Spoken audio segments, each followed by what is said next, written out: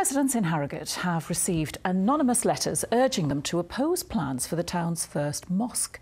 Harrogate Islamic Association wants to convert the former Home Guard Club on Tower Street, but opponents claim it will destroy the building's heritage and will only serve a small section of the community. Well, the Islamic Association believes that's a minority view and hopes the plans will be passed by the council next month. Phil Connell reports. It's a derelict building in Harrogate that could soon be given a new lease of life.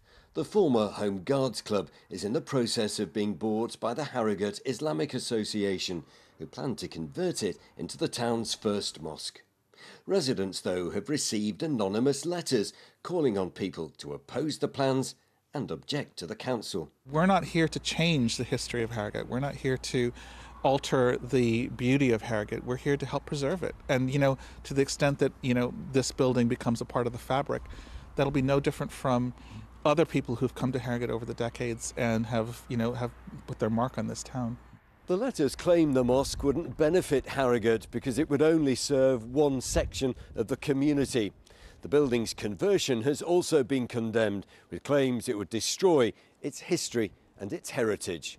Many Harrogate residents, though, disagree and say the town's first mosque is more than welcome. We have a synagogue, we have lots of different religions, factions of the Church of England, so why not a mosque? My personal feeling is that it's good for them to have somewhere to have their community and their place, and it's a really good use of a building that's been left here derelict for a really long time.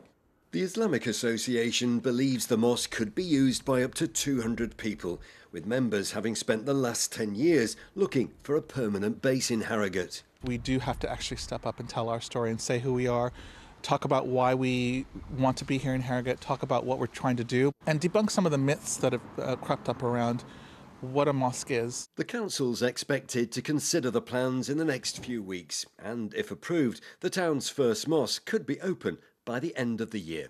Phil Connell, BBC Look North, Harrogate.